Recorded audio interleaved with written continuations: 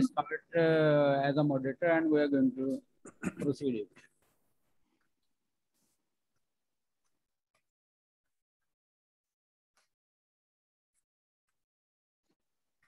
Sir, should I start?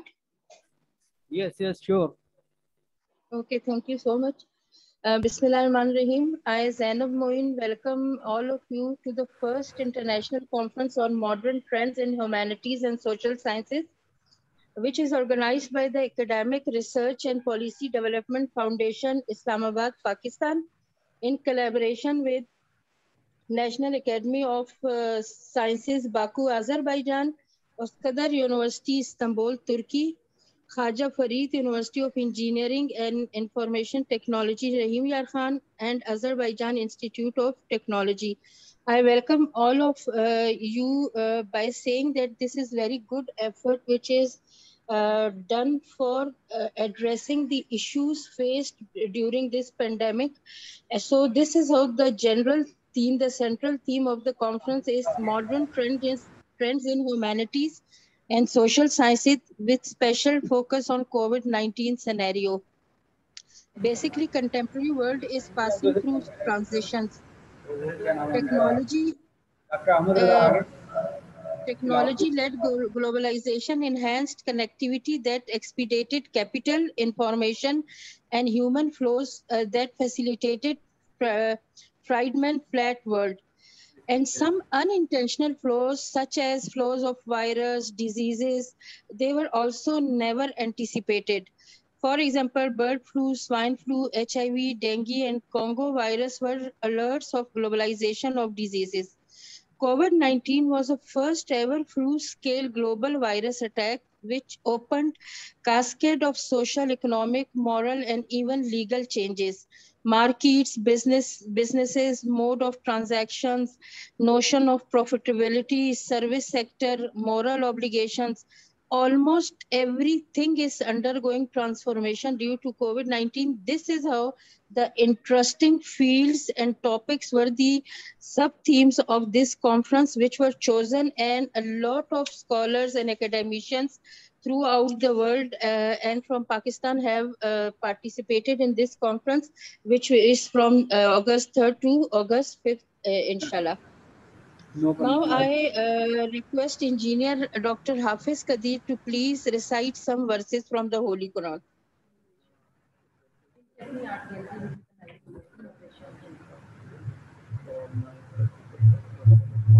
أعوذ بالله من الشيطان الرجيم.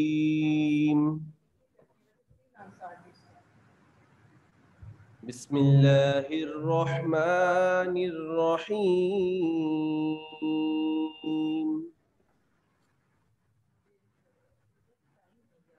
أفلا ينظرون إلى الإبل كيف خلقت وإلى السماء كيف رفعت وإلى الجبال كيف نصبت وإلى الأرض كيف سطحت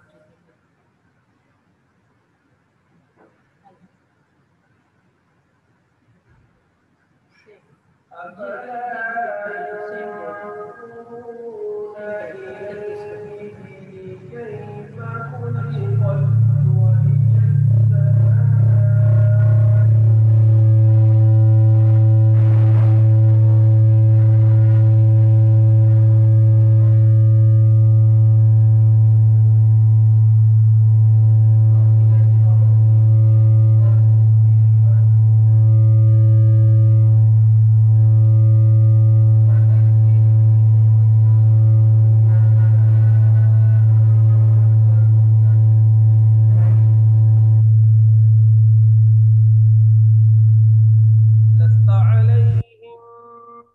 مسيطر إلا من تولى وكفر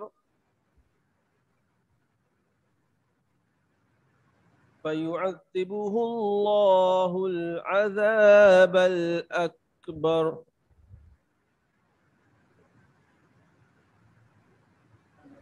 إن إلينا إيابهم ثم إن علينا حسابهم آمنت بالله صدق الله العظيم. Jazakallah. Sorry.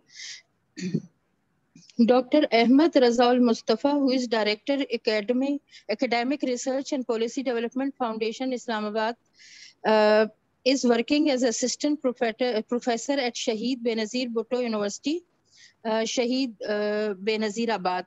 He did his Ph.D. in Economics from Applied Economics Research Center, University of Karachi. His area of research interest is social protection, social development, poverty, and sustainable development. Dr. Mustafa has vast teaching and research experience. Before his current job, he taught in well-reputed universities in Pakistan and contributed to different projects under the umbrella of UNICEF and USAID. Dr. Mustafa has several research publications in well-reputed journals in his respective domain. As a director, Dr. Mustafa is accelerating the Academic Research and Policy Development Foundation, Islamabad. Sir, I request you to please give your welcome note.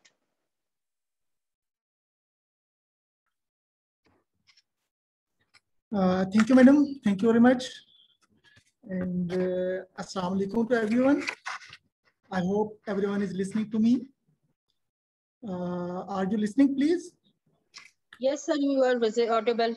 Okay, fine. Thank you very much. Thank you very much. I can hear you from Istanbul too, Professor. But there is a problem on my side because there is a mic problem. So hopefully, maybe I will not understand your discussion in a very authentic way. So I will try my best.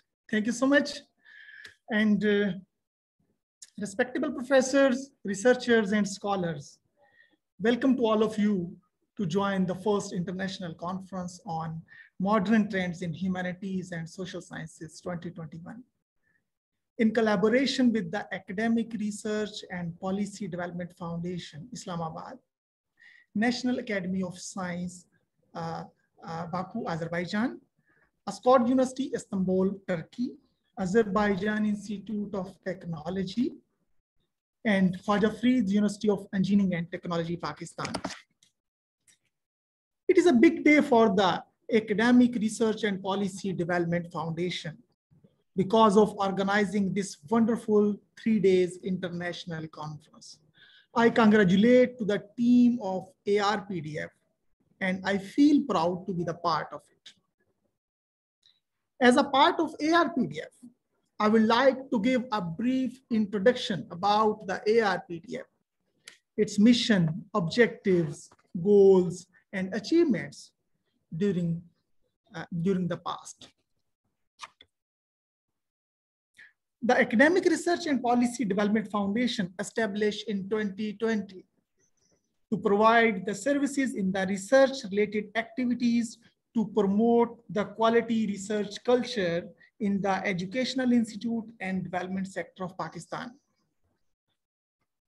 It is providing the integrated research support services to researchers and organizations, also enabling the researchers to produce the cutting-edge research as solution to the socio-economic problems, and also enabling the organizations to adopt the innovation, technologies, and instrumental for the socio-economic development.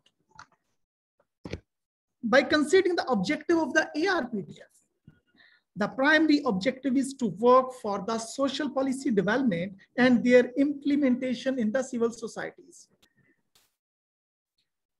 Moreover, it is working on the social economies and the sustainable development.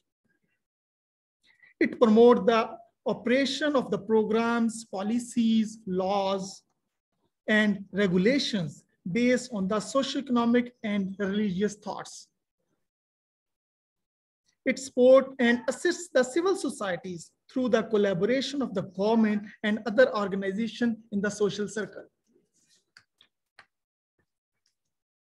And at the last objective is to organize the research trainings, conference, publications, lectures, and the seminars on different themes based on socio-economic and religious thoughts. The Academic Research and Policy Development Foundation is standing on such goals that are our task to achieve. We are serving as a source of expertise and advisory services for the government, private sector, and the non-government initiatives, supporting the implementation of the Pakistan's environment and the government agenda. We are conducting the policy-oriented research on socio-economic and religious thoughts from a broad multidisciplinary outlook. We are also delivering the policy guideline on the matter related to our mission. We are contributing to strengthen the socio-economic and religious development in Pakistan. The Academic Research and Policy Development Foundation has a wonderful achievements during a short period of time, even in COVID-19 recession. Let me share my screen to have a look on our achievements. I hope everyone is watching my slide right now.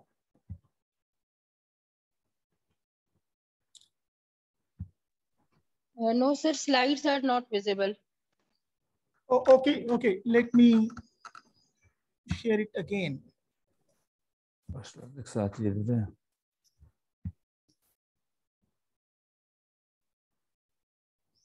A message is showing on my screen that host is disabled the participant screen sharing.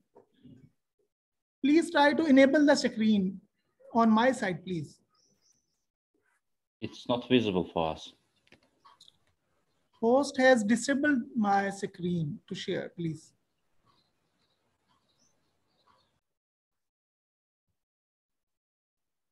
Madam, can I share my screen right now? Yes, please. Yes, sir, Thank please you. share. Thank you very much.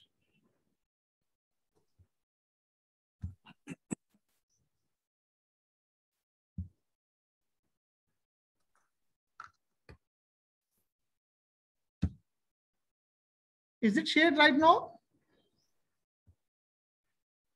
Yes, sir, it is visible now. Okay, fine. Please have a look on the screen where I am trying to share the achievements that we have been got during the past period of time.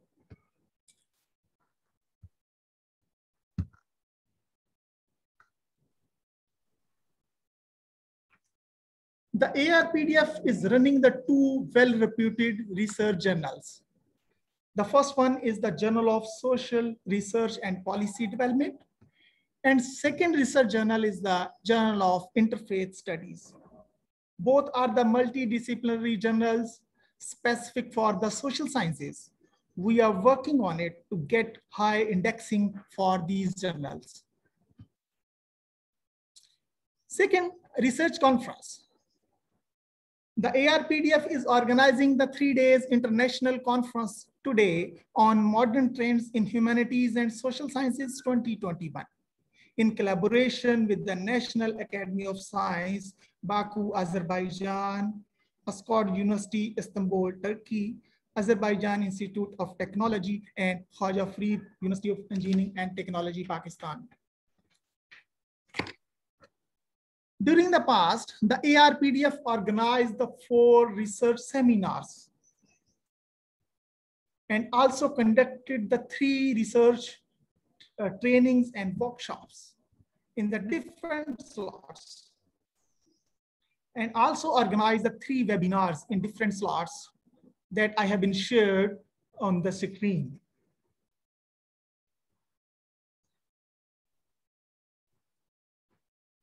In the last, one of the Urdu poet, Makhtoom Mahiuddin, said that, Hayat leke chalo, kainat leke chalo, हयात लेके चलो, कायनात लेके चलो, चलो तो सारे जमाने को साथ लेके चलो.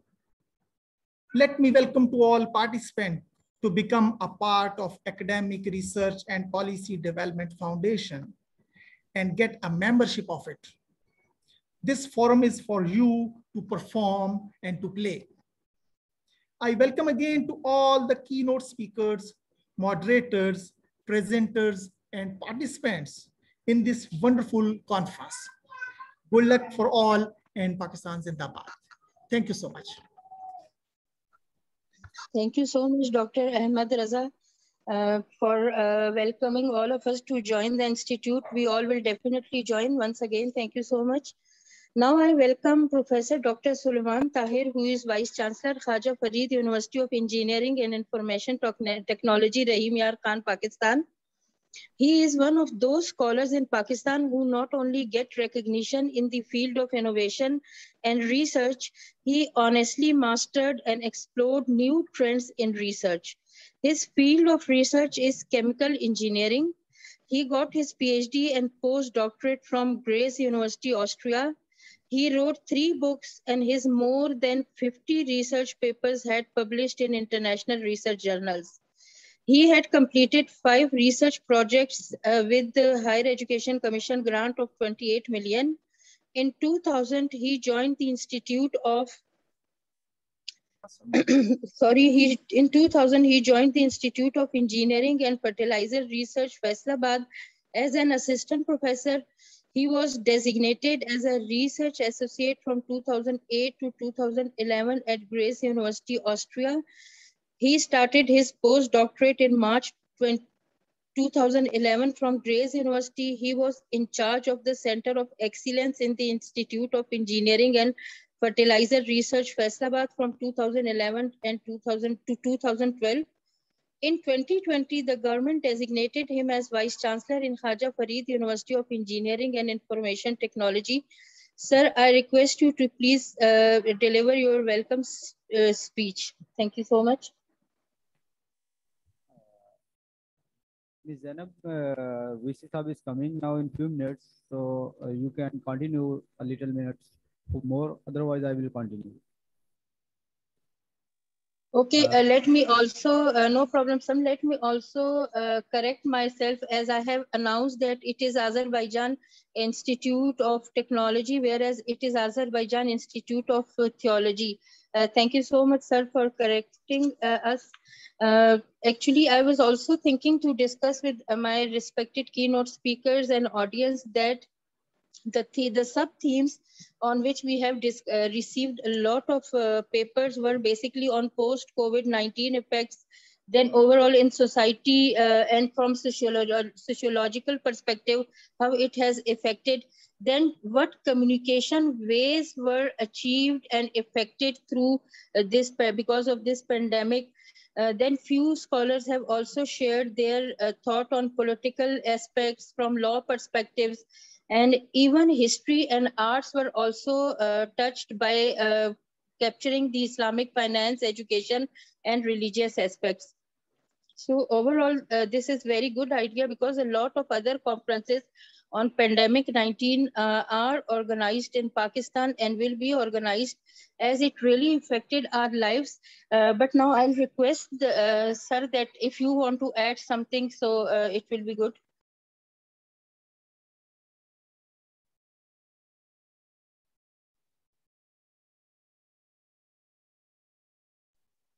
VC Sahab will come on 9:30. So till that, I will continue the proceeding further. In this conference, we have received more than 100 papers on different topics, in which it included the political science, linguistics, literature, and as well as economics and other fields as well. After the review process of these abstracts, we have selected some papers to be presented in this conference, and each and every session has some moderator as well to moderate the papers or moderate the session. Like that, in the first session, after our guest speakers, after our keynote speakers, the first session will be about Linguistics and Literature. The moderator will be Dr. Samina Sarwat, HOD, Department of Humanities and Social Sciences from the Rohingya Khan. And after that, the second moderator of this session will be Dr. Nasir Mahmood, International Islamic University, Islamabad. And after that, the second session will start at 2. The moderator of this session will be Dr. Anwar Farooq from Khaja University, Rohingya Khan. The topic of this session will be political science and international relations. After that, the third session will be from 3 to 4 p.m. today. The field will be political science and international relations. The moderator will be Dr. Muhammad Zubair from KONUL University, Dera Ismail Khan. After that, from tomorrow, our next session will be start. In that session, we have keynote speakers as well, and as well some sessions like the other days. In the second day, the keynote speaker will start our program at 9 a.m. inshallah, and our welcome speech will be delivered by the Agil Shirinov from Azerbaijan. After that, Professor Dr. Isa Habibi from Turkey, he will be proceed as a keynote speaker. After that keynote speaker will proceed further to Dr. Ibrahim Ozdemir. He is also Professor of Philosophy of Uskudar University, Istanbul, Turkey. And after that, the keynote speaker will be Dr. Abdul Rashid from the Institute of Islamic Economics, International Islamic University, Islamabad. It will be our second day's keynote speaker. After these keynote speakers, we are also having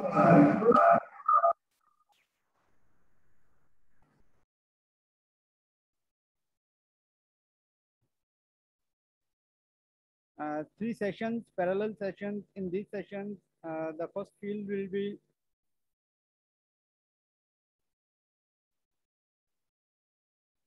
the first session will be about political science and international relations. The moderator will be Dr. Muhammad Ali from Karachi University, Pakistan. After that, the second session will be religious studies. The moderator of this session will be Dr. Sayyid Abdul Rahman Shah Saab. And after that, the third session of this day will also about the religious studies. And the moderator of this session will be Dr. Farooq Hassan from NED University, Karachi.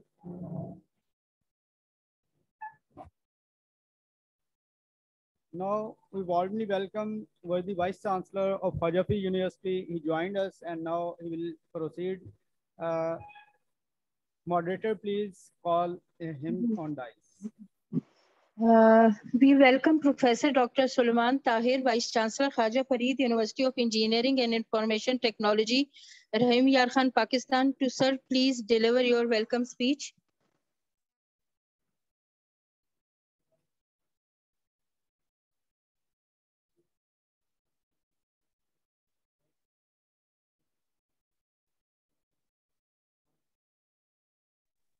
Sir, your voice is not audible.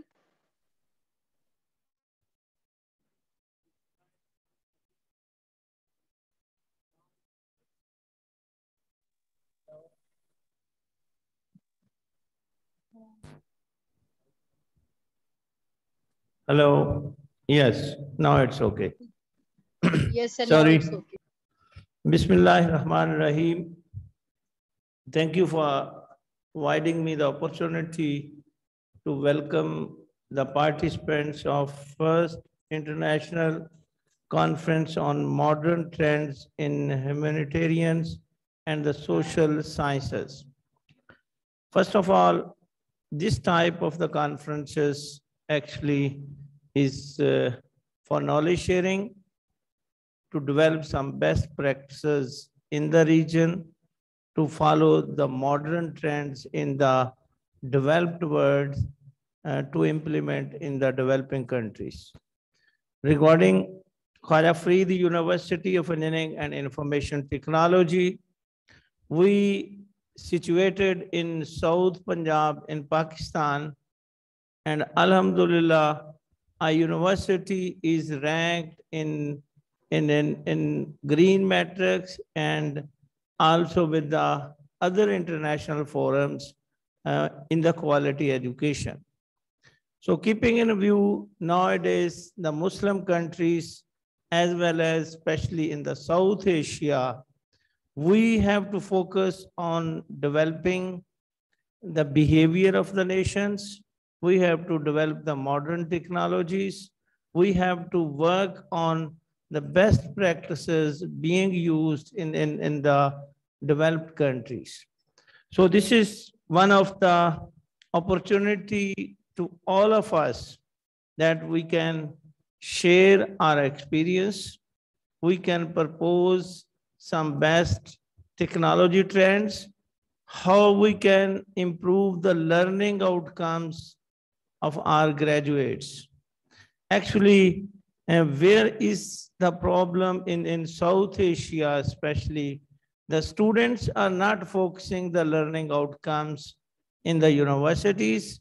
If we gather the scientific community, if we work together, if we follow the good practices from the other nation, I got this. So this is the collaboration of actually 5 different academic institutions: Khwaja Farid University of Engineering and Information Technology, National Academy of Science, Baku, Azerbaijan, Azerbaijan Institute of Technology, Uskudar University of Istanbul, and Academy Research and the Policy Development Foundation, Islamabad, Pakistan. So all of the co-hosts of this conference and the organizers, I welcome you all and thank you all of you for contributing and providing this platform to the young generation and to learn from the best practices from our academicians and from other countries. So thank you very much. And I think so this conference will give us the valuable guidelines to establish the new trends leading to the success either in the technology, either in the social behavior, or to develop the best nations in our countries. Thank you very much. Thank you so much, Professor Dr. Sulaiman Tahir, for your cooperation and providing us such platforms to share our ideas. Thank you so much once again. Now I invite our first keynote speaker, Professor Dr. Muhammad Ziaul-Haq, who is the Director General of the Islamic Research Institute and Professor of Sharia and Islamic Law at International Islamic University, Islamabad, Pakistan, where he has been a Dean of the Faculty of Sharia and Law from 2010 to 2014 and Chair of Department of Sharia from 2008 to 2010. At present, he is serving as Director, Pakistan's Center for Peace, Reconciliation and Reconstruction Studies. IRI, which is Institute of International Research Institute and Director, International Center of Excellence in Sira Studies. He is also working as an editor of reputed research journal Islamic Studies. He was a senior Fulbright Fellow and a professor at the Center for Dialogue at Exeter University in 2013 and 14. He holds his PhD in comparative fiqh, which is Islamic law, from the Institute of Theology, Zaytun University, Tunis. He had his postdoctoral fellowship at the University of Glasgow, UK in 2005, University of Warsaw, Poland in 2010, from Spain in University of Bilbao in 2013, and in King Abdullah bin Abdulaziz International Center for Interreligious and Intercultural Dialogue, Vienna, Austria in 2015. He is also the founding president of the Republic of Kazakhstan. He was also the founding president, Republic of Kazakhstan, awarded him Medal of the Honor of the Congress of the Leaders of the World and Traditional Religions in 2018 in recognition of his efforts for promotion of global peace. He is my teacher as well. I welcome Professor Dr. Muhammad Ziaul Haq to please give his speech.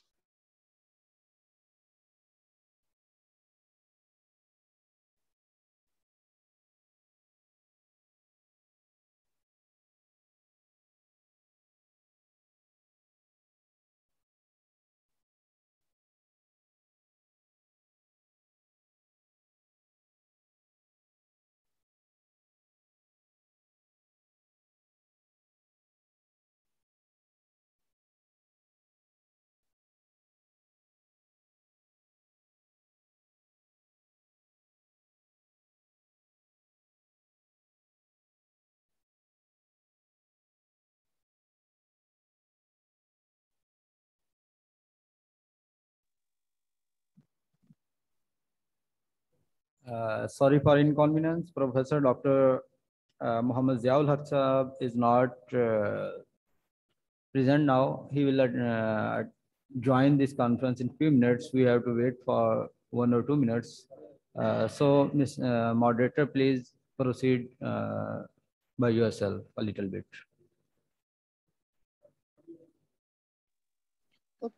Thank you so much, sir. Actually, I just want to share that when the appearance of new coronavirus disease, which is known as COVID-19, was first reported in December 2019 in Wuhan, China. So the number of cases has increased, and not only in China, but in the world. The appreciation level of, at least if I will take the side of the academics, I would just share my experience that I found that a lot of efforts academically were taken, because from the school level to the level of universities, everyone was all of a sudden that what will happen now, how we will do if we will not interact face to face. So I would appreciate all my respected professors and vice chancellors that on different levels and at different times they have provided us such platforms where we have expressed our feelings about the effects or impact of COVID-19 on academics and overall socially in the society, especially mentally. A lot of sessions were held, and a lot of initiatives were taken to address the mental health of the people during this pandemic, whatever they have faced. So this is how I will appreciate these 4 institutes, that they have generally addressed every aspect of life where we will inshallah learn, and we will take ideas that how psychologically such pandemic situations can be treated. So once again, it is good effort, and I appreciate that a lot of different keynote speakers are there from different parts of the world to share with us their experience as well. Thank you so much.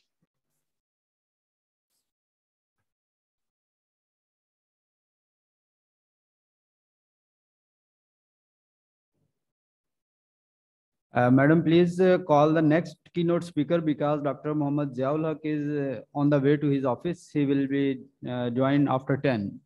So you have to call the next keynote speaker, Professor. Okay, Nevzat sir. Thank you so Tarhan. much. Now I welcome our keynote speaker, Professor Nevzat Tarhan, who is well-known psychiatrist and also the founding rector of Hocam Uskudar sizden University, Istanbul. öncekisi trafiğe takılmış, sizi anons ediyorlar. Evet. Evet, bağlanın hocam. Sorry, sir. Yes, Professor Nevzat is connecting. It will be ready in 2 minutes. Okay. Yes, let me proceed. Yes.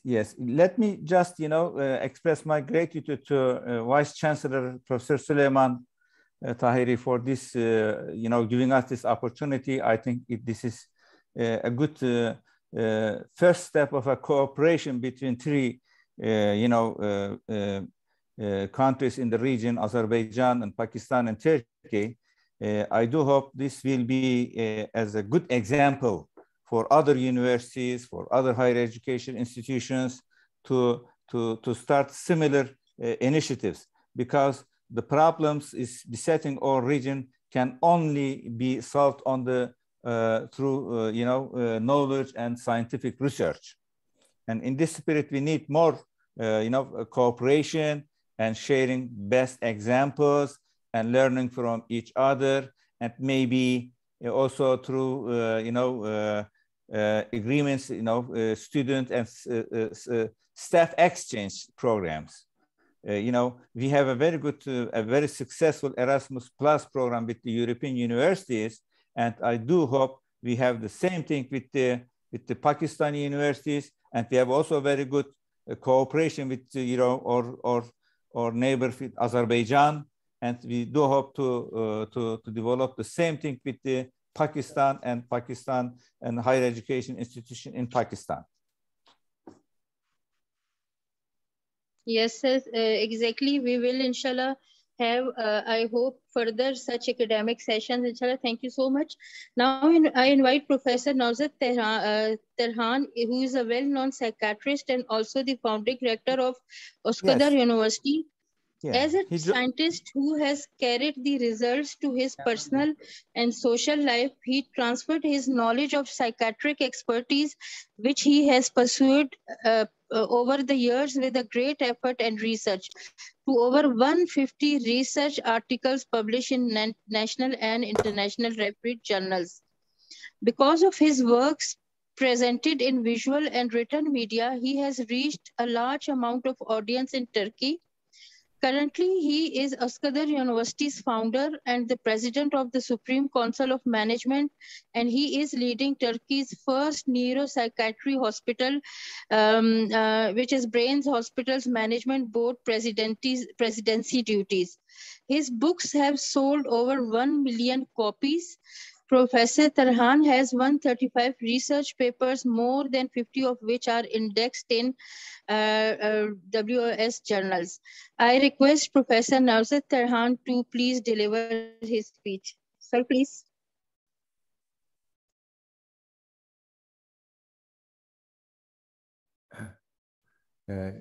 Thank you very much for your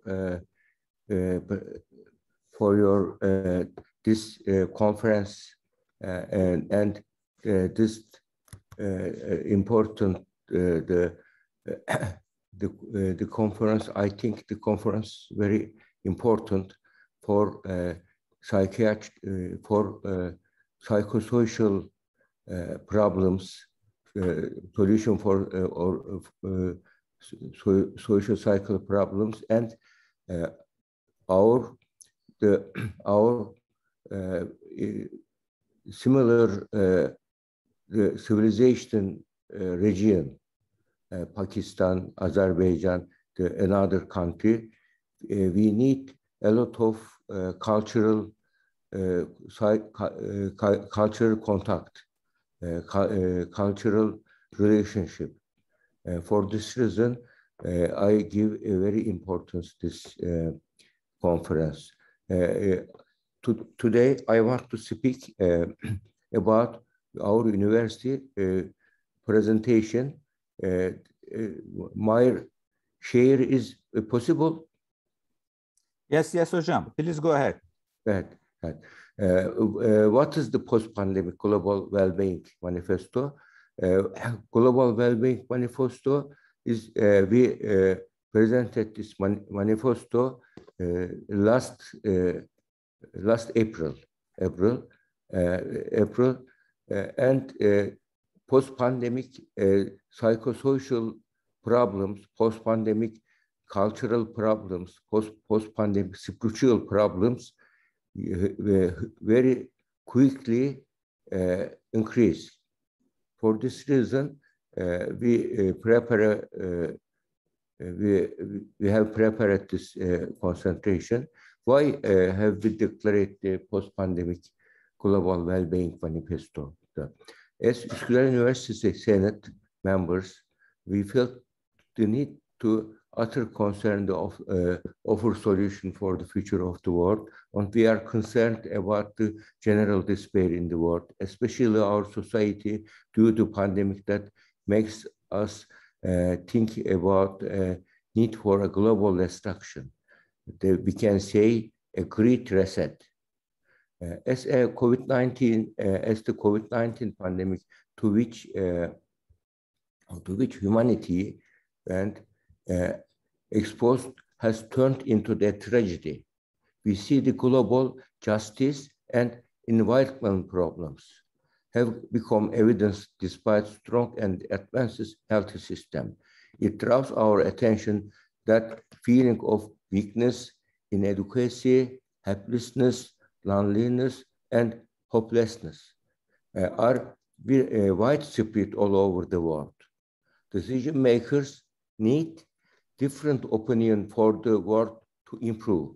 We feel the responsibility to openly state our determinations, our suggestions for the improvement of global peace, and natural beauty and individual happiness. I want to explain the California syndrome. What is the California syndrome? Very interesting. Hocam altta sunum şeyine dokunursanız o ekranın sağ köşesinde daha büyük görünür. Heh, tamam hocam.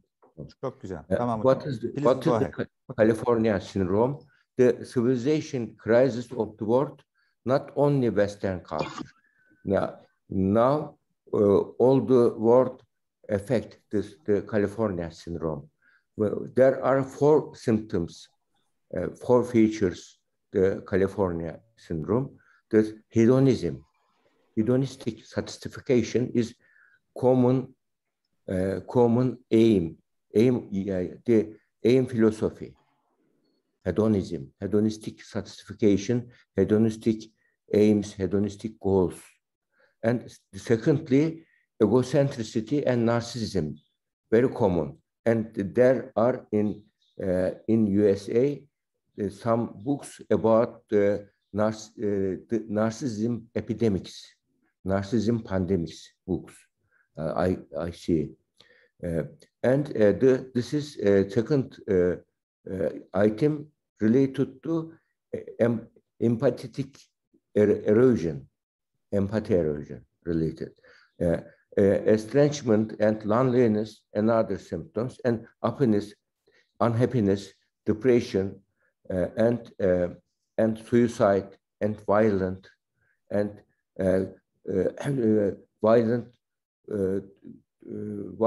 to women, the opposite to women, violent. This is the common problem Western culture started, but common the Hollywood culture. This is California syndrome is same, we can say, as the Hollywood syndrome, similar. And why I am a psychiatrist, I have connection for the neuroscience connection, neuroscience and civilization. This is a big word, but there is evidence-based relation. If we don't have frontal lobes, we wouldn't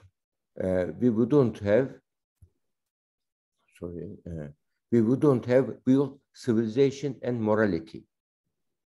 And this is not the hypothesis. This is reality, because the left one, schizophrenic brain, there is no frontal area, non-functional frontal area in schizophrenia. And the healthy brain and healthy function, there are frontal area, and the addictive brain, the healthy plain brain, and brain after ecstasy.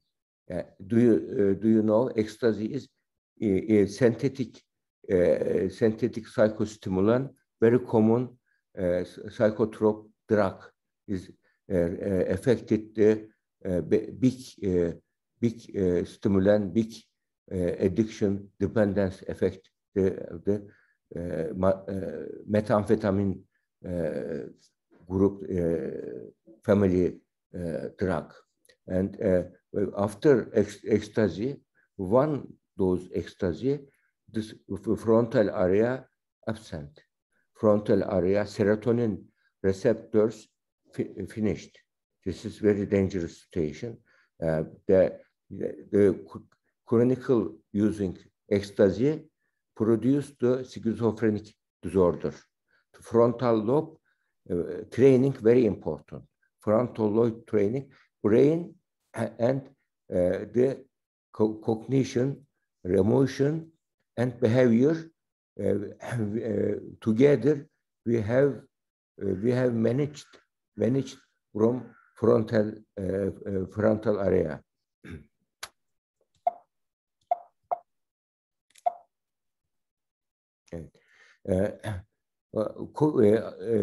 I can explain about COVID and post-pandemic relationship. Yeah, it is threat or opportunity. Is it COVID-19 pandemics? Our research about the COVID pandemics, the fears, perceptions, and emotions, and post-COVID maturation. Individual effect, our freedom has been curtailed, but our ability to delay gratification and pleasure has developed. The physical and mental well-being decreased, but we had more time to improve ourselves and strengthen family ties. Our pleasure and speed-oriented life was restricted, but we were able to discover new area of interest. Social dimension, we did not exercise some of the rights, but we realized that other have right. And third dimension, globally, we were being very rough on nature, but we learned that we should be more careful about global pollution and climate change. We learned that economical growth is not enough, material well-being is not enough, but we also have to consider spiritual well-being. Fourth dimension, universal and supernatural, defined as a post-traumatic growth. It has enabled us to recognize the disadvantaged billions in the world who cannot even reach clean water. We were able to reduce our selfishness and question hedonism. We could think of the consequence of the income, the legal inequality in the world, in a good way. A new life philosophy opportunity has emerged for us. Of course, if we can take lesson. And our research results, the psychosocial growth scale, we have the 6,813 case studies in April 2020 all over the Turkey. This results our first results related study, according to related study. The priority of the things I care about in life has changed, percentage, the 59%. My interest into spiritual issues increased, and I realized that I can handle the weaknesses, and I can accept the event as they are. I started to give more importance to my social relationship, and I understand the value of the things I have. This is our cultural thesis. This is the post-social growth scale items there are. And the conclusions related to study, studies, 5 disrupted features and 3 opportunities, pending our psychosocial well-being, our freedom, our body comfort, and it negatively affected our social relationships. We felt that was imminent, but it also gave us 3 gifts: free time, psychosocial resilience and endurance training, and opportunity to rebuild human nature, nurture, and universal values that we abandoned and lost.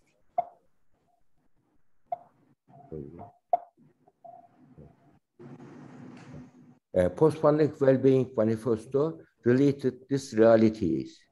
Today, despite being defined as the most vulnerable being regardless of country, race, color, culture, religion, belief, or ideology, we see that the human character is insatiable and abundant, egocentric, who does not care about any purpose other than hedonistic satisfaction. Lacks with these high human values comes to the fore. That's why we signed this declaration to make our future and our beautiful blue planet more peaceful, more sustainable, fairer, and habitable. The first item, in this tragic process that humanity is going through, we are witnesses to global increases in the income inequality, economical injustice, and poverty. We foresee that in intercontinental migration will increase more, and we want to this to be noticed. We want that the world should pay attention to the construction of bridge, not walls. The construction of bridge, not walls. The Eastern and Western.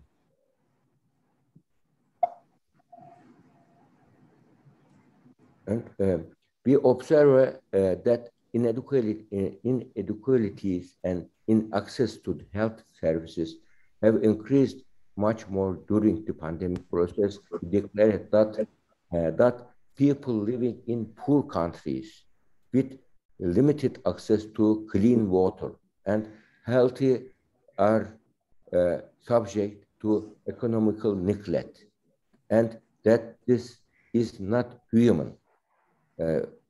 As example, African people. And we are concerned that psychological disturbance experiences during the pandemic process will increase unhappiness, loneliness, substance abuse, violence, depression, and suicidal tendencies globally. We are worried that the rules and the countries will not attach importance to this situation as much as they attach the significance to the arms trade and global domination. We demand an understanding to peace, not an individual, but a global peace that takes care of the welfare of all humanity.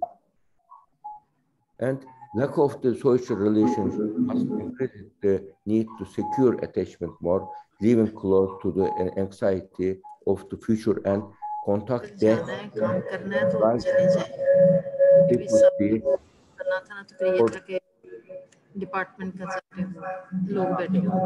There is a noise. Please, can you cancel this noise? I can continue. There are a few slides. Okay, please go ahead, Hocam. Right. For these reasons, we had to emphasize the importance of giving more importance to global wisdom value in the 21st century and considering them in health, culture, and education policies. We declared that it is a mistake to think only oneself in search of meaning as a person who thinks and takes responsibility. During the pandemic process, we have started to realize that we behave it very roughly to nature, and it was as if nature started to have revenge on us. We are mercilessly killing nature. We are abusing the ecosystem. We are watching desperately reaching the panic value limit, the global warming and environment pollution.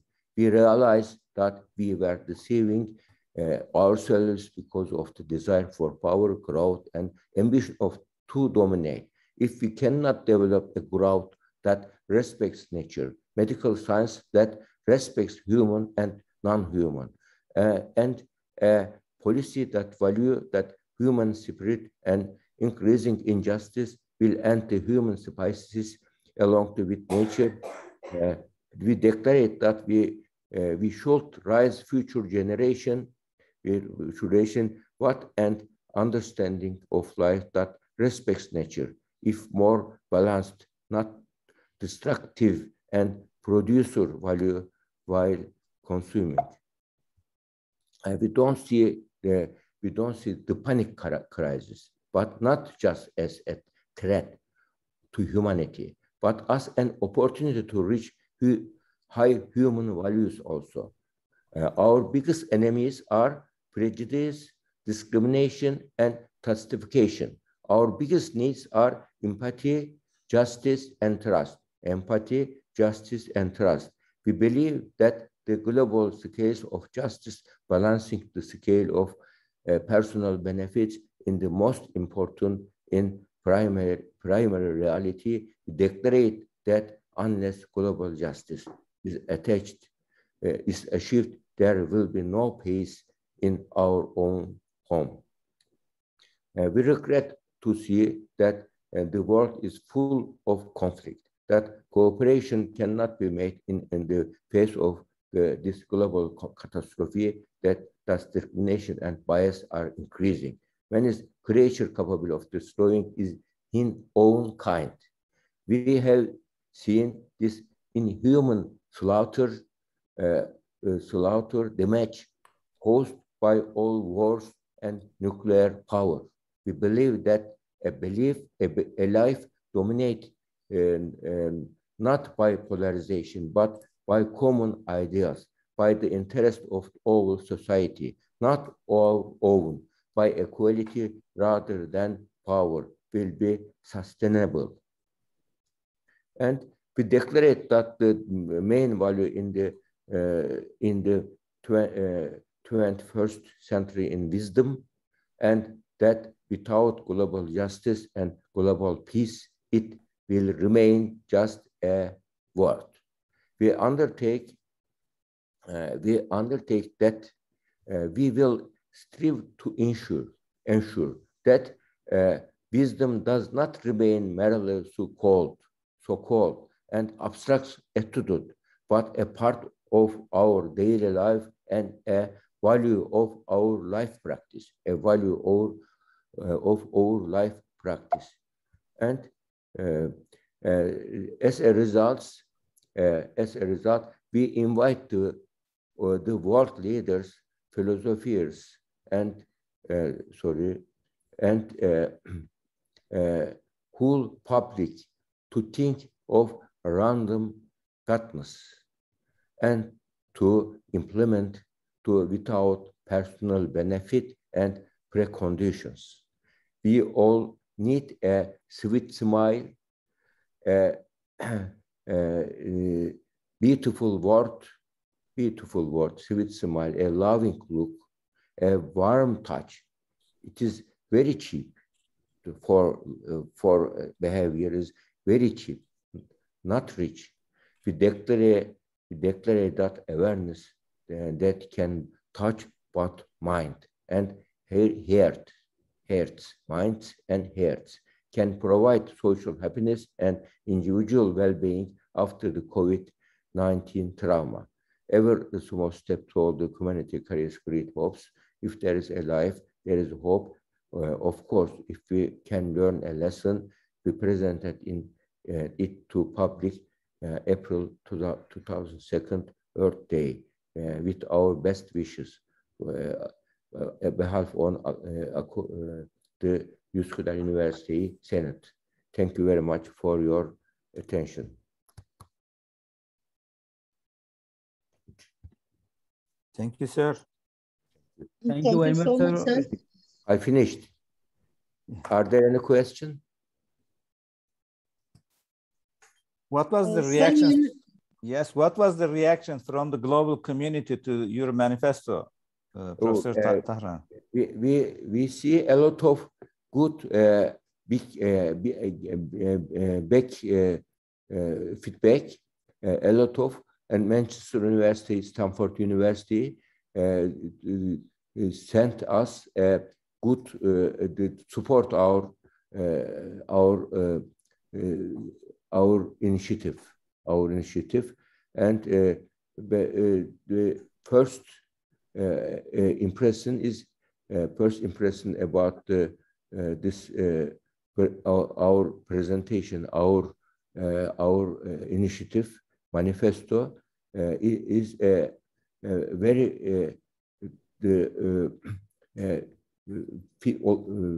positive feedback. We see a lot of positive feedback, but sometimes I think I need the time. Yeah, new. It take time. Yeah, take time. Yeah, we Yes. need take time. Yeah. Thank you very much. But let me share this with our friends in Pakistan and also Azerbaijan who are also watching us. This initiative by our founding rector, Nevzat Tarhan, was the first after, during pandemic by a university to publish a manifesto. Everybody knows, it's 1848, Karl Marx and Frederick Engels, they published the Communist Manifesto, then they changed the future of the world. So hopefully this manifesto by Uskudar University, which is shared with all universities, and so far we have a very good feedback from the universities in the US and in Europe, and now maybe in Asia, to publicize, also to underline the role of universities in the 21st century societies. I think it will be, we are also proud of Professor Nevzat Tarhan, because it was, as a Muslim university, as a Muslim, founding rector, he was played a leading role in finalizing this manifesto. Thank you very much, sir. Thank you. Okay. Thank you so much, Professor Nevzat and Professor Ibrahim as well, on sharing his views.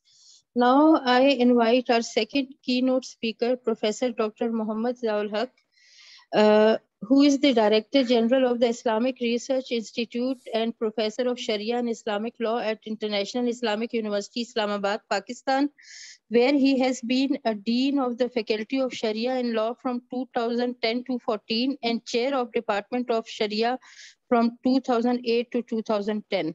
At present, he is serving as Director, Paigam-e-Pakistan Center for Peace, Reconciliation and Reconstruction Studies, IRI, and Director, International Center of Excellence in Sira Studies. He is also working as an editor of reputed research journal Islamic Studies.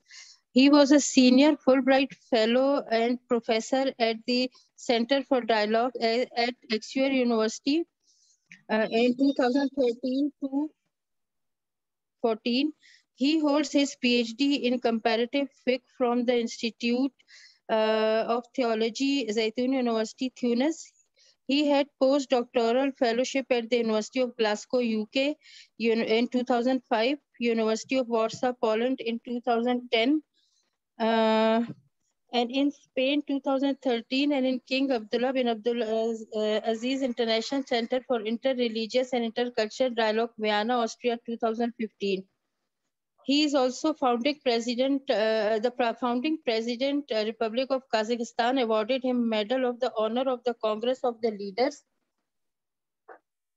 of World and Traditional Religions in 2018 in recognition of his efforts for promotion of global peace. Dr. Zaul Haq will join us within 5 to 10 minutes. So being his student, I would also share that he has the capacity, like I'm just sharing because I have a very close interaction with him in IRI and International Islamic University, that he, during his Pakistan role and in in the research center, he really encourages the young academicians that they should work in all fields, especially when it comes to reconciliation, and then other in the religious tolerance and in the dialogue areas.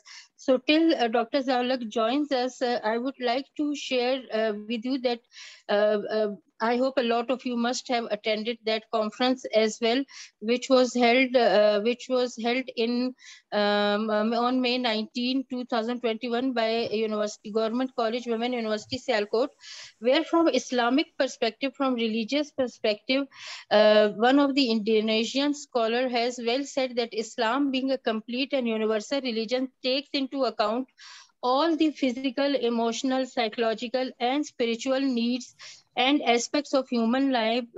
And during these testing times of COVID-19 pandemic, when there is a lot of stress, fear, and confusion, Islamic teachings provides practical and logical solutions in mitigating the situation. Now, and this I am sharing his views. So I thought that it is relevant to the pandemic 19. So I was also one of the speaker in presenter in that conference as well. So this is a lot of views were very interesting. So this is how I'm sharing with you that one of the speakers said that maintenance of good personal and community hygiene was the essential half of the Islamic faith, and Prophet had prescribed to ensure and strictly practice quarantine, social distancing, and lockdowns as measures to control the spread of pandemic like COVID-19, because a lot of people were asking questions that why we are being stopped to go to mosques, why we are not allowed to have congregational worships. So we do find a lot of examples from prophetic time as well, that in such pandemics, strictly quarantine practices were observed, social distancing was recommended and encouraged. And then Indonesian ambassador also mentioned that Islam, because Indonesia is one of the country who is very badly affected because of pandemic. So he said that Islam celebrated good healthy life and had allowed some rules to be relaxed in extraordinary or life-threatening situation. And then why he was specifically talking from Islamic perspective, because a lot of people, fortunately or unfortunately, they were addressing the problems from religious perspective. So this is how he mentioned and cited few examples of exemption for Muslims from holding congregational prayers when there were chances of some harm, such as rain or enemy, or Islam urged solidarity, social responsibility, and care for the poor and needy, and prohibited hoarding. So this is how, even if we look at the example of our own country, we do observe that, yes, poor were also too much affected because a lot of jobs were not there because of this lockdown. The economic instability was also observed. So at least Muslim should therefore reflect and pray for Allah's help and protection. Of course, his speech was one of the inspirational speech, because he said that no single country was immune from COVID-19 virus, as the increased globalization had accelerated the spread of viruses, and as countries around the globe started closure of their borders. So the pandemic wrecked with the global supply chain.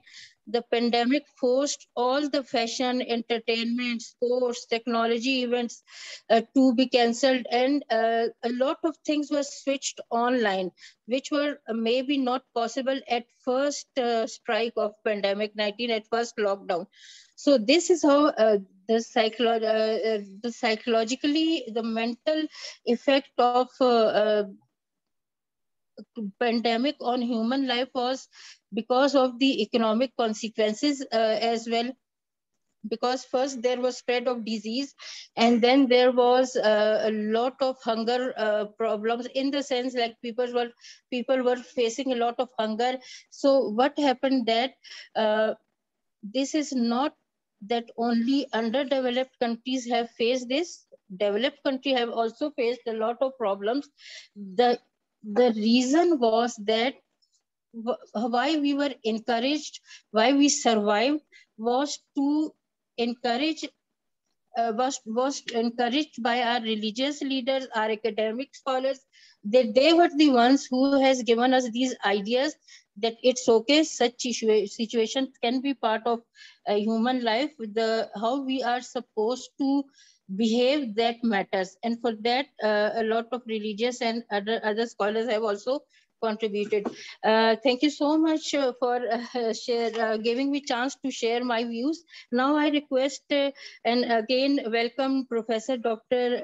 Muhammad Ziaul Haq, who is the Director General of Islamic Research Institute and Professor of Sharia and Islamic Law, also serving as Director Paigam-e-Pakistan Center for Peace, Reconciliation and Reconstruction Studies, IRI, and Director International Center for Excellence in Syria Studies.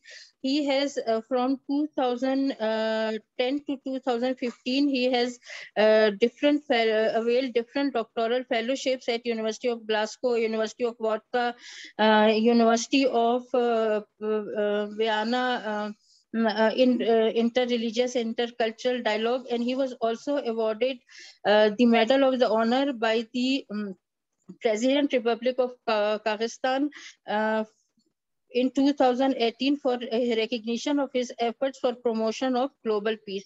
I welcome, as my teacher, I humbly welcome Professor Dr. Muhammad Ziaul Haq to please deliver his speech.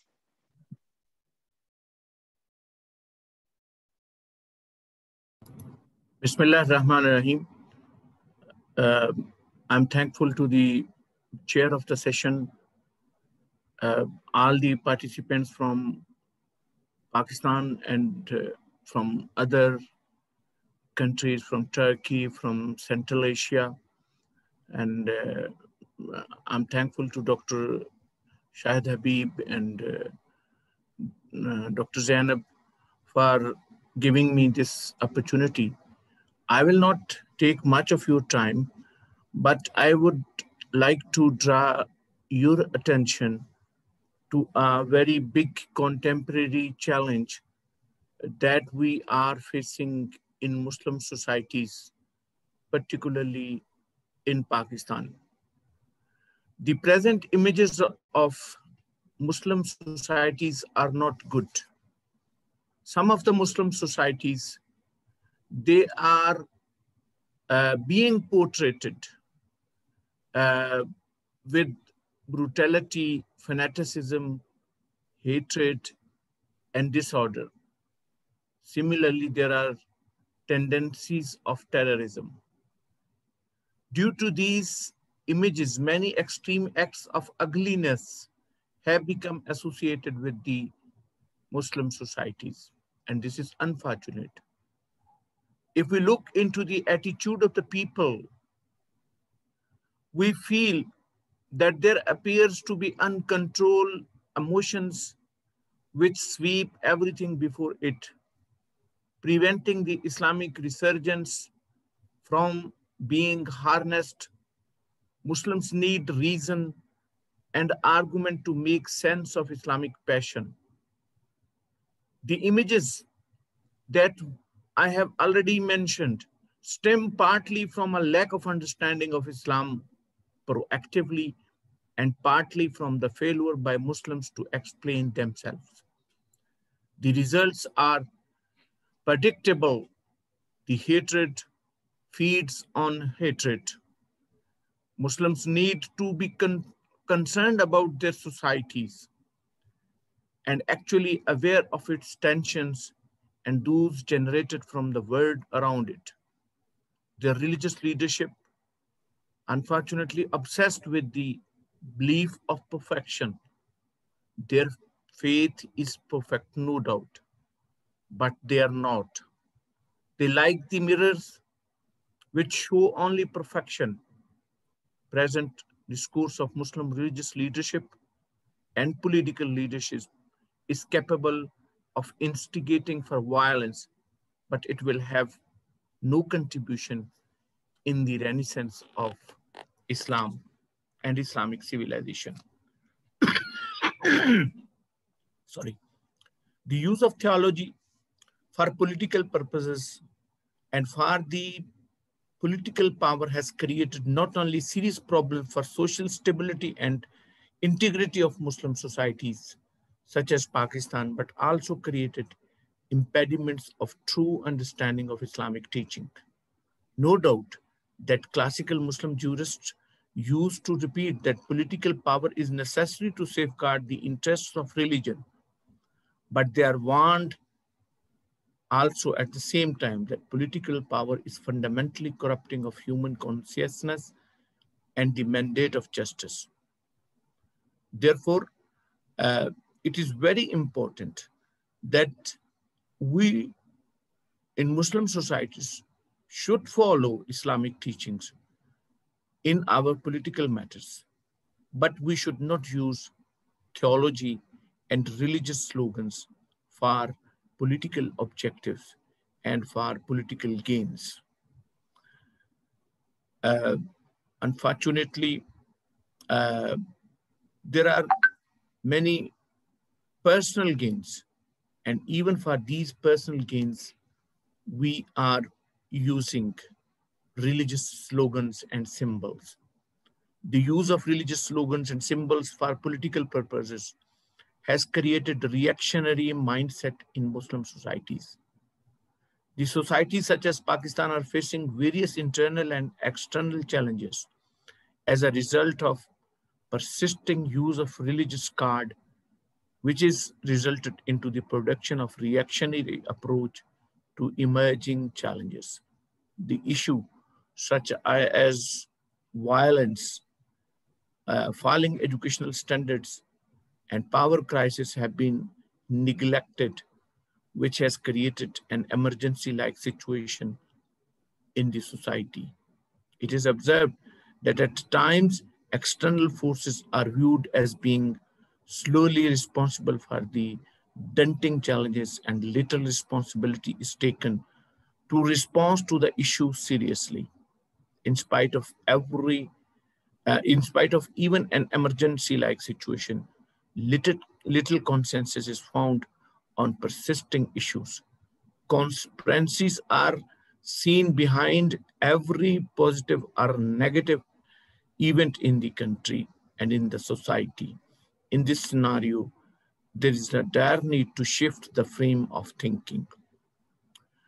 These historical facts has contributed in the elevation of aggravated scene of social insecurity and instability that followed the age of colonialization and has generated a state of imbalance and disorientation in the Muslim consciousness.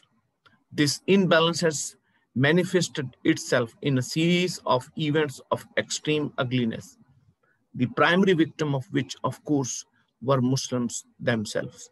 Extreme acts of ugliness perpetuated in the name of Islam were stark manifestation of a way of thinking that has come to value a superficial sense of independence, control, security, and power, regardless of their moral antecedents or consequences.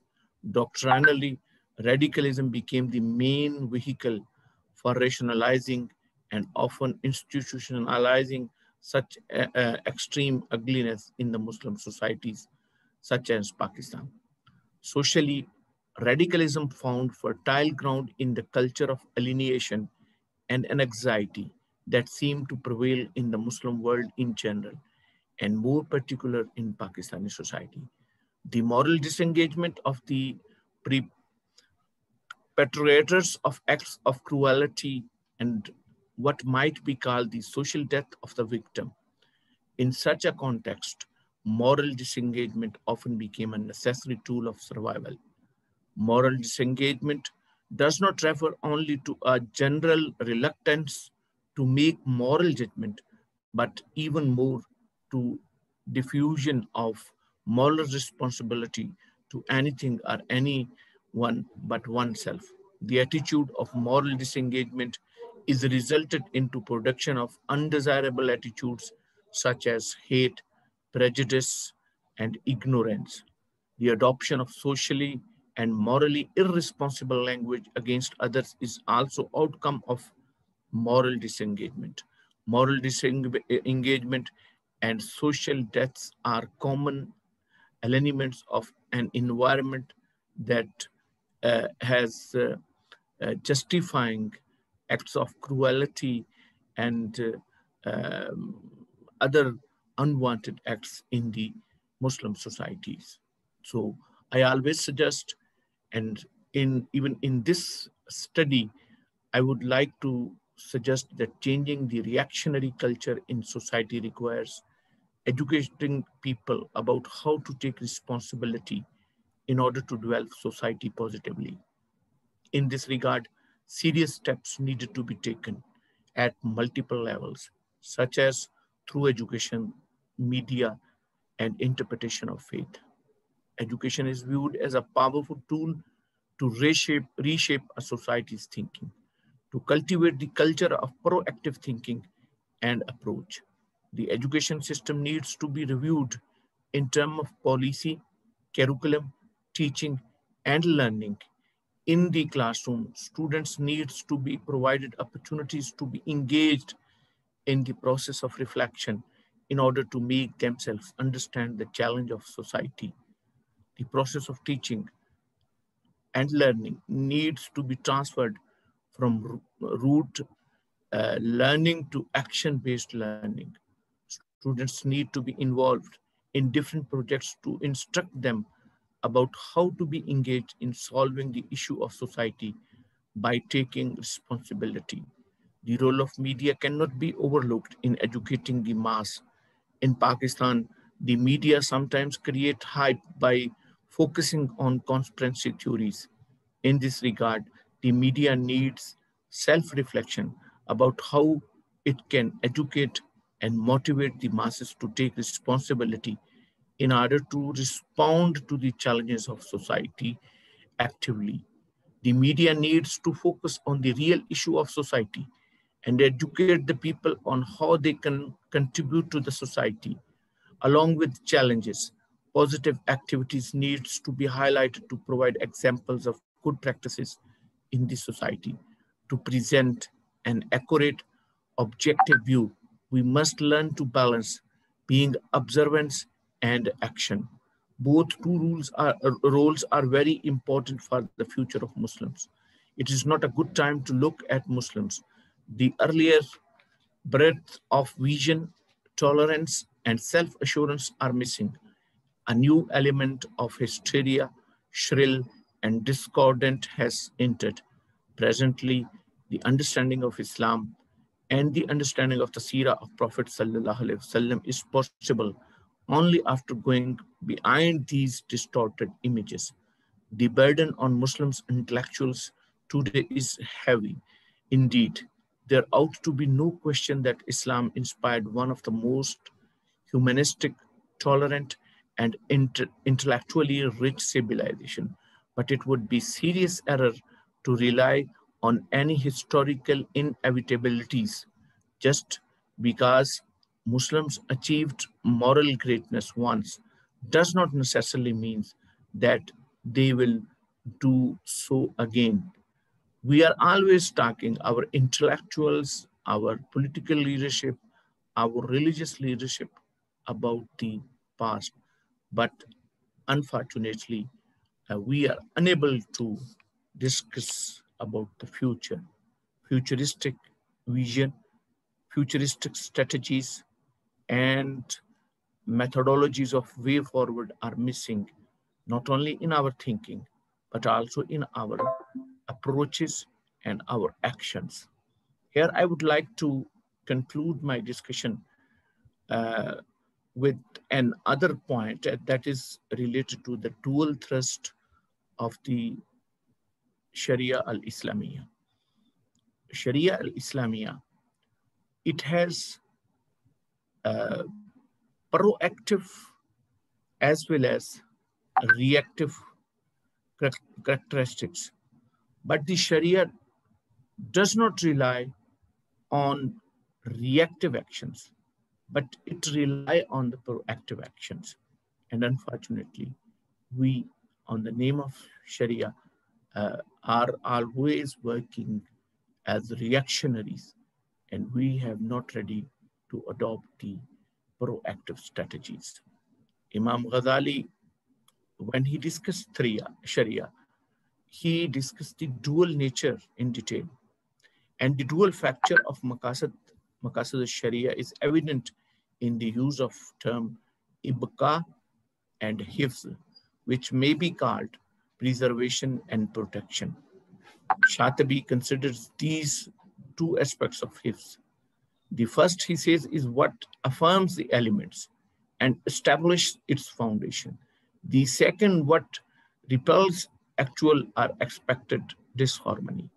Each purpose of Sharia, however, has a positive or aggressive aspect and a negative or defensive aspect. From the positive aspect, the interest is scored by establishing what is required by the Sharia through each of its maqasid. Similar to the objectives of Sharia, the seerah of Prophet ﷺ needed to be discovered, preserved proactively.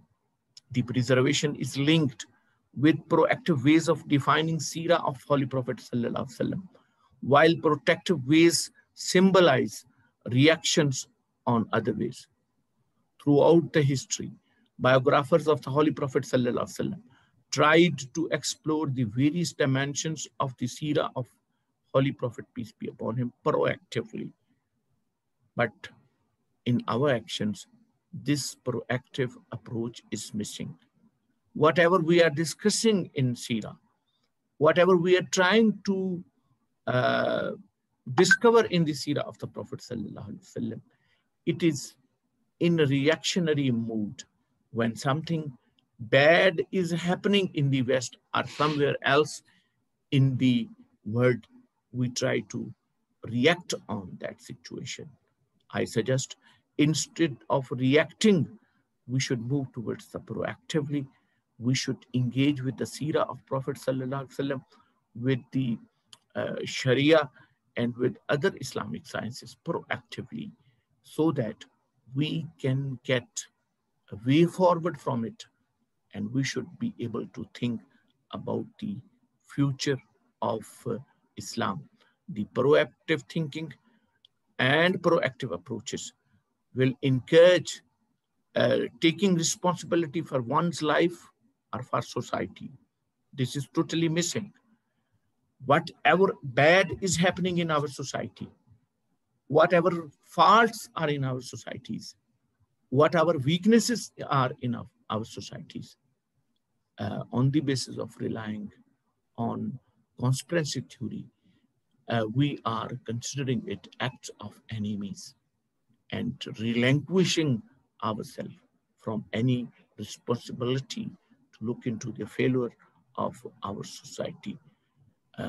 I suggest that proactive people and proactive societies, they recognize that they are responsible for facing challenges to improve their situations, and don't just sit around blaming external forces for their failure. Proactive nations understand that strength as well as proactive nations understand their strengths as well as their shortcomings. They celebrate their strengths and work to improve their shortcomings. They develop the insight to anticipate future challenges and devise doable strategies to deal with them wisely. So we also need to adopt proactive strategy. Once the adoption of proactive approaches will result into formation and spread of Islamic civilization. The humankind has witnessed the rise and fall of several civilizations. Perhaps no rise has been more astonishing, unprecedented, and fast than that of Islamic civilization, both for the speed and breadth of its geographical expansion, as well as for the development of its rich cultural heritage. The Islamic civilization has provided in the past a remarkable coherent system, a worldview and a way of life that gave proactively meanings and directions to lives of millions of Muslims for some 12 centuries. We need to adopt same proactive approaches for the future of the Muslim societies, all Muslim societies, particularly Pakistani Muslim society. And I'm thankful to all the panelists and the participants of this conference, the organizers of this conference. Through this conference, we have the opportunity to meet many learned scholars, particularly from the Central Asia. I would like to conclude my presentation with a verse which is indicating, it is actually part of the poetry, it is in Urdu. Non-Urdu knowing persons may not able to understand, but I just like to say that this is actually indicating that how we can improve our societies with taking responsibilities. उजाड़ मौसम में रेत धरती पे फसल बोई थी चांदनी की, अब उसमें उगने लगे अंधेरे, तो कैसा जी में मलाल रखना, तुम ऐसा करना, कोई जुगनू कोई सितारा संभाल रखना, मेरे अंधेरों की फिक्र छोड़ो, तुम अपने घर का ख्याल रखना. Thank you very much. Thank you so much, Professor Dr. Zaulak, for your valuable suggestions for adopting proactive strategies. Now I welcome our third keynote speaker, Professor Dr. KONUL BUNYADZADE. She holds a Ph.D. from the Institute of Philosophy and Sociology of the Azerbaijan National Academy of Sciences. Presently, she is the head of the Department of Islamic Philosophy.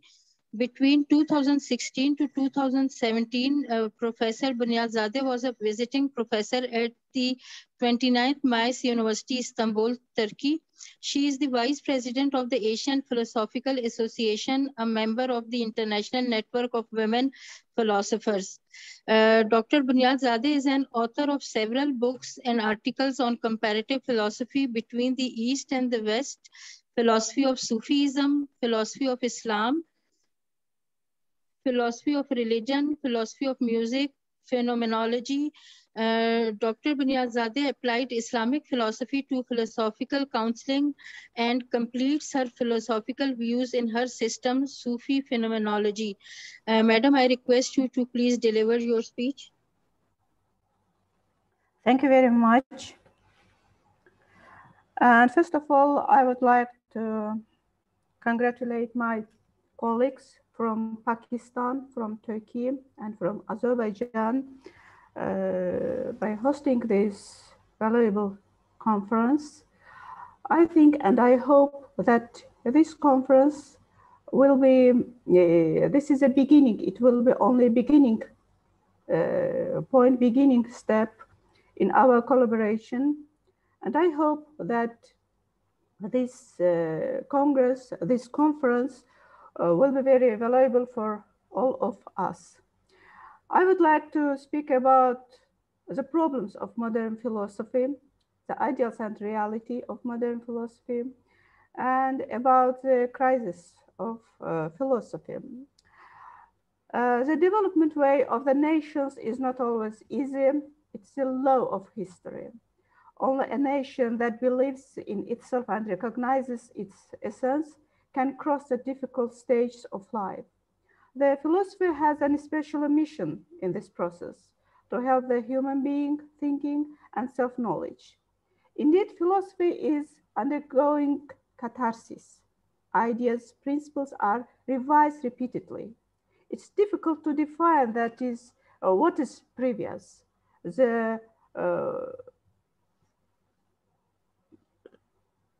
moral and mental crisis of the human being or the philosophy.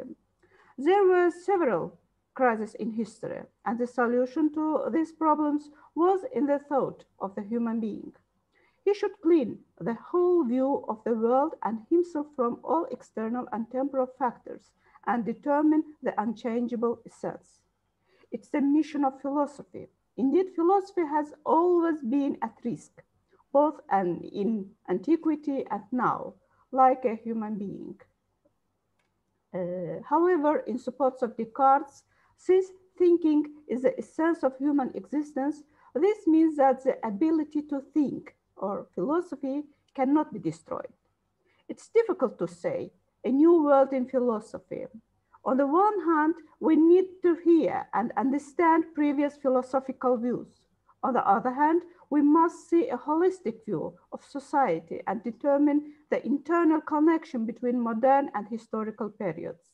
Third, we must find the right word that will be heard in the future.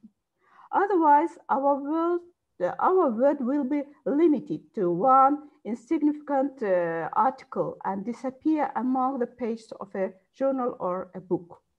As known from the history of philosophy, the complete philosophical systems were the results of the deep crisis in the society and the moral decay of the people.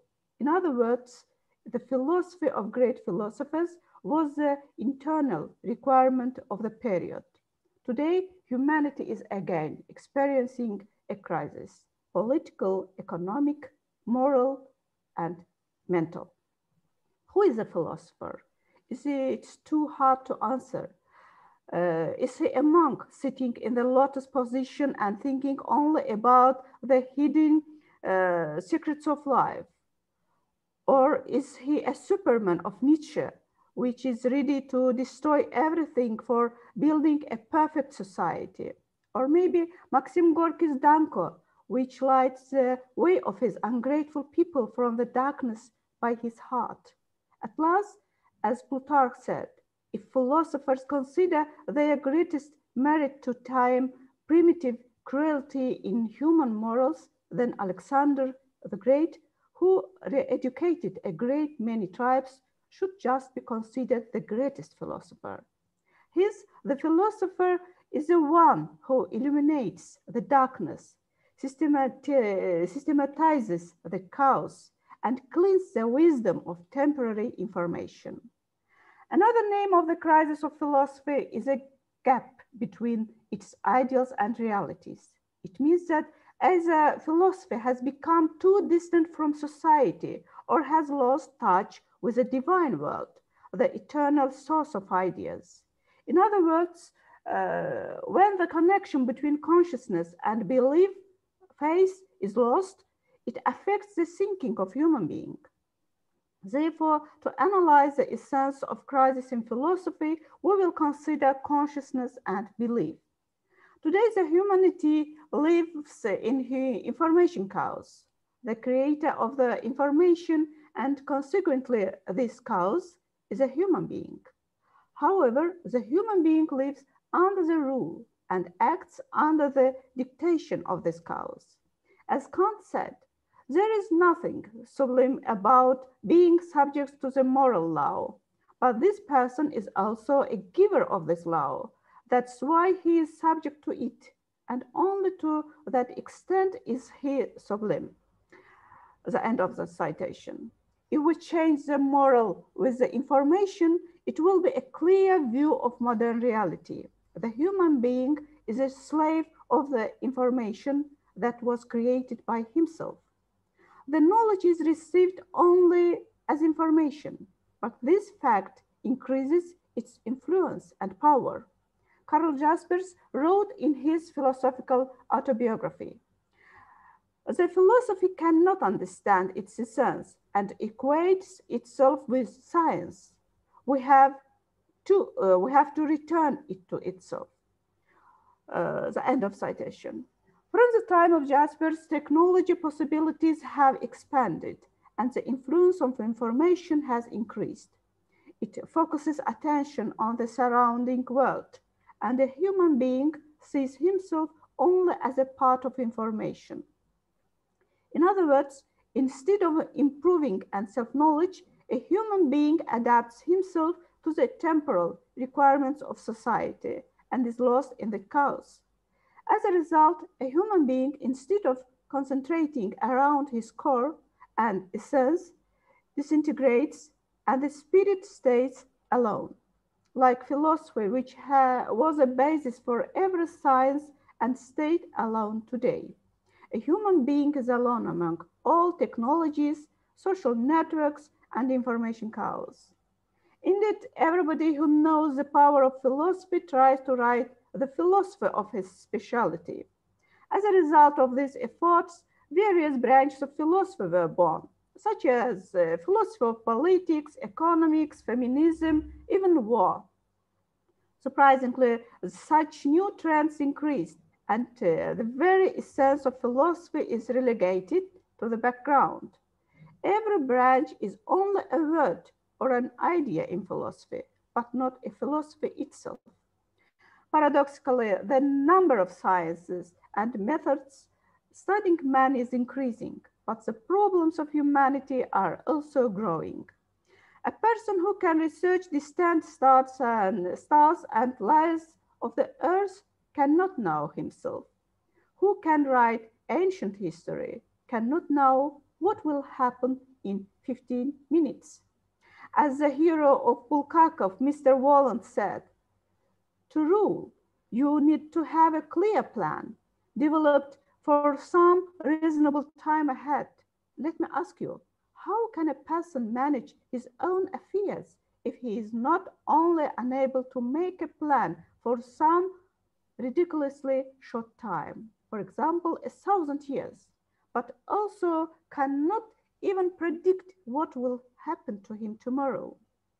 Indeed, the ideal ability of a person is to know his now due to his life experience and knowledge, and move to the next consciously and without any problems. Another cause of the human being crisis is the COVID-19 pandemic. About a year and a half, a human being has been closed, not at home, but in himself. All material things for what a person fought during his life lost their value, finding himself in emptiness and losing everything. He fell into depression. The sudden conclusion made the man stay face to face and remember a long forgotten trust, himself. The answers are different. Was this imprisonment a grace or a punishment?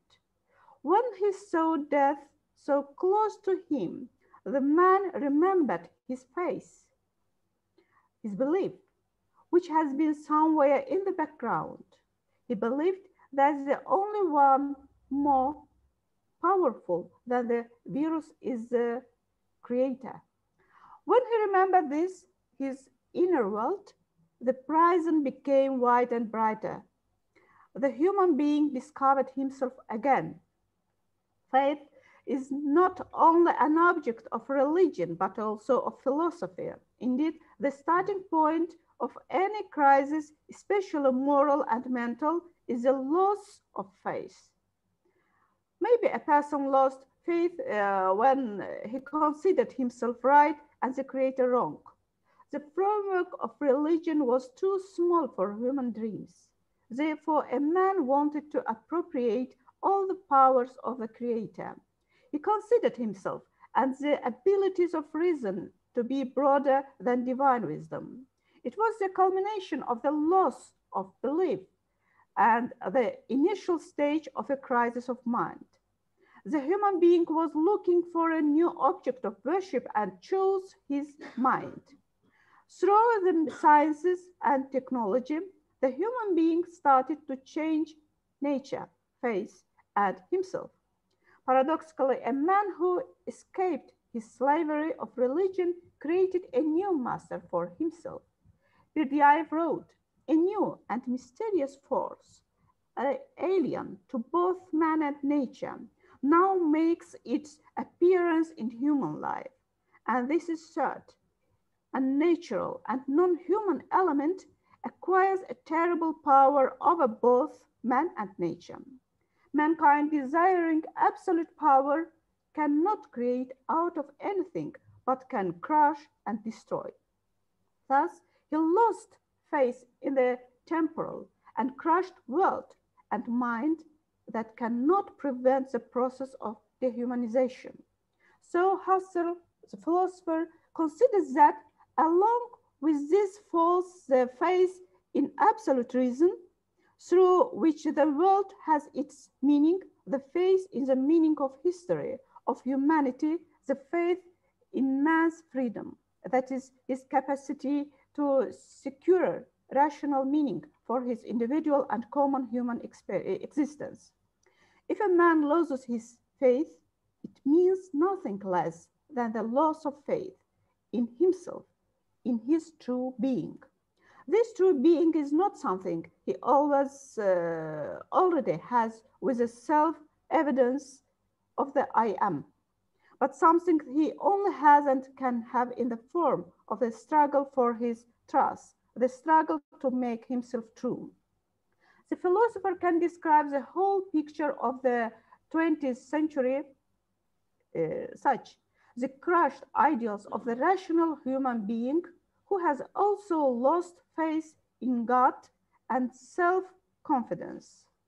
I think the culmination of this process was the psychoanalysis of Sigmund Freud.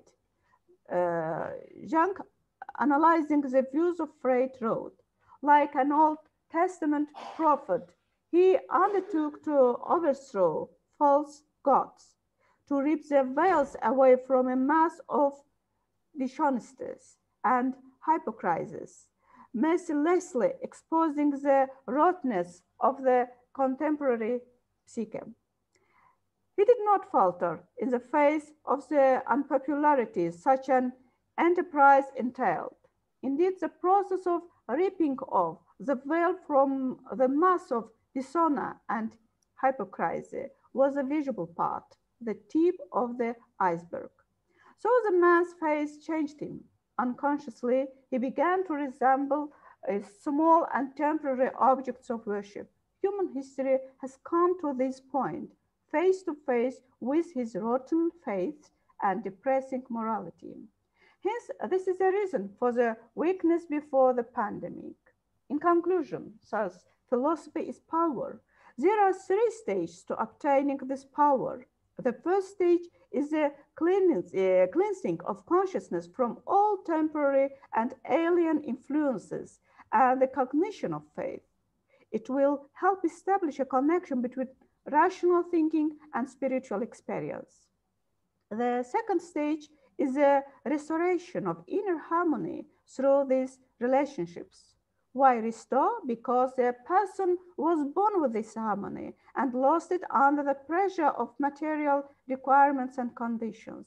And the third and final stage is to look at the world through this harmony and transmit it in all actions.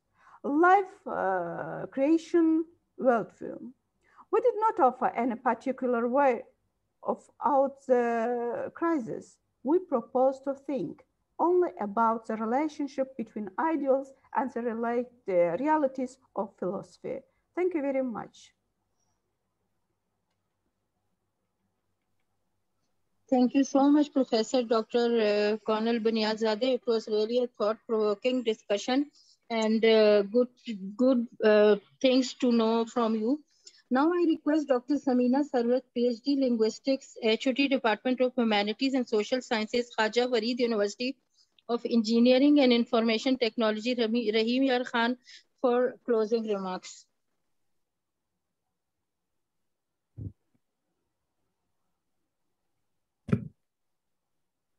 Good noon, everyone. Rather, it's good morning.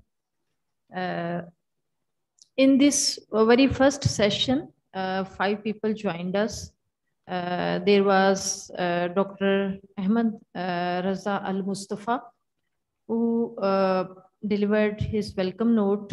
Then Professor Dr. Suleiman Tahir, Vice Chancellor, Khaja Farid University of Engineering and Information Technology, Rahim Yar Khan, joined us, and he delivered his welcome speech.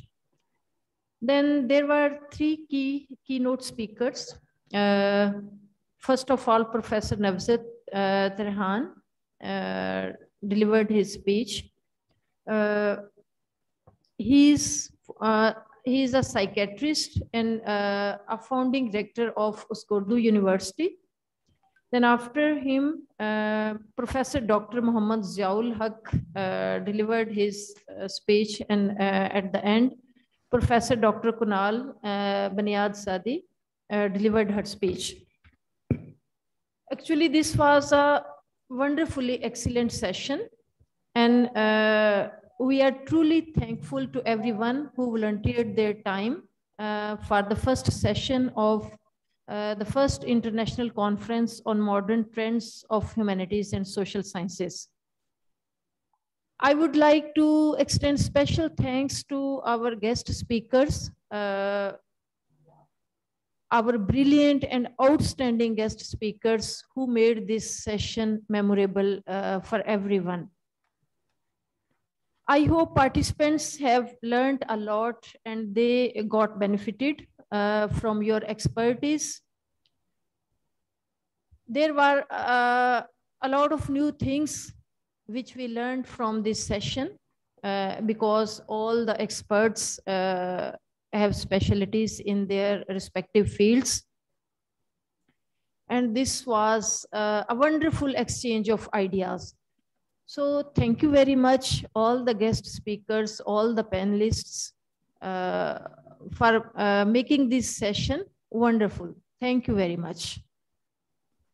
Thank you so much, Dr. Samina Sarwat, for closing remarks. I am again thankful to Dr. Shaheed, his team members, and the organizing, all the organized institutions, the Academic Research and Policy Development Foundation, National Academy of Sciences, Baku, Azerbaijan, Uskudar University, Istanbul, Khaja Farid University, and Azerbaijan Institute of Theology for providing us such